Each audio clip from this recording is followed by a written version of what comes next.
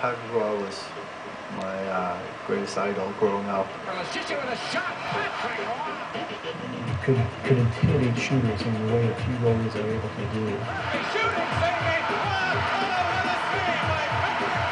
The way he played, it was really, it was great to watch him. If he needed to make a desperate save, he'd make it.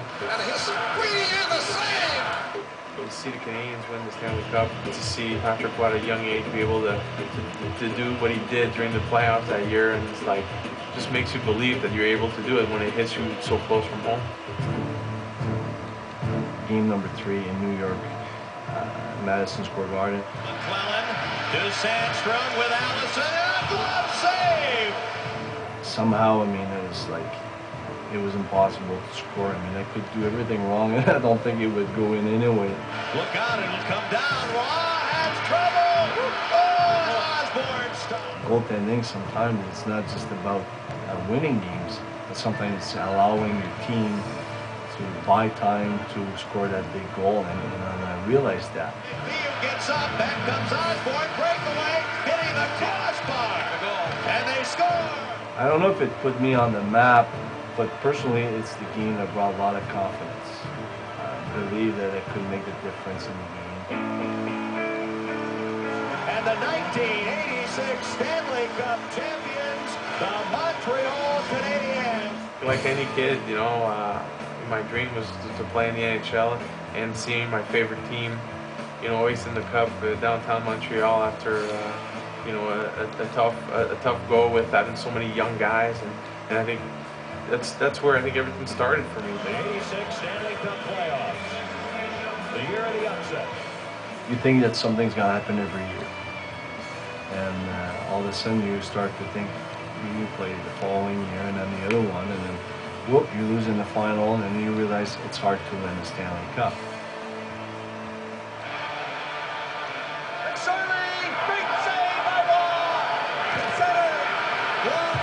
Now the pass, and a big save! But '93, I remember watching those playoffs, and it was unbelievable.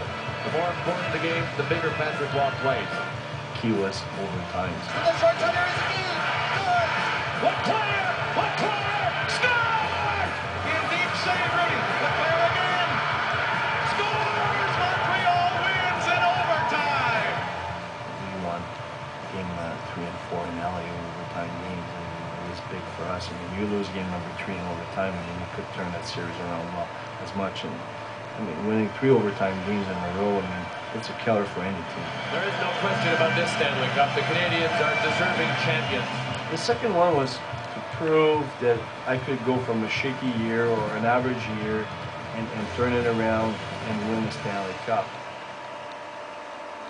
I think they made it very special in Montreal. They're great fans, but there's a lot of expectation, and that's the fun part of it. When you meet the expectation, there's no best place than there.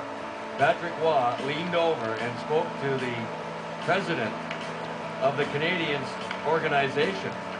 It's obvious that I would have loved to leave Montreal in a different way, but I'm happy to have my jersey retired because I think it's going to turn the page on that chapter. And now people is going to think more about the 86, the 89, the 93. I hate to lose more than anything. It's something that always follow me, and even as a coach, I mean, you love to win, but you don't make as much as when you lose again. It's the way I was as a player, and I think that's what made my career. I mean, it was very competitive, and I think being like this, there's positive and negative, but there's been a lot more positive than negative. Patrick Roy down, makes the save, Every night I go in my bed, I can tell you one thing. I know I did whatever I had to do to play well and perform.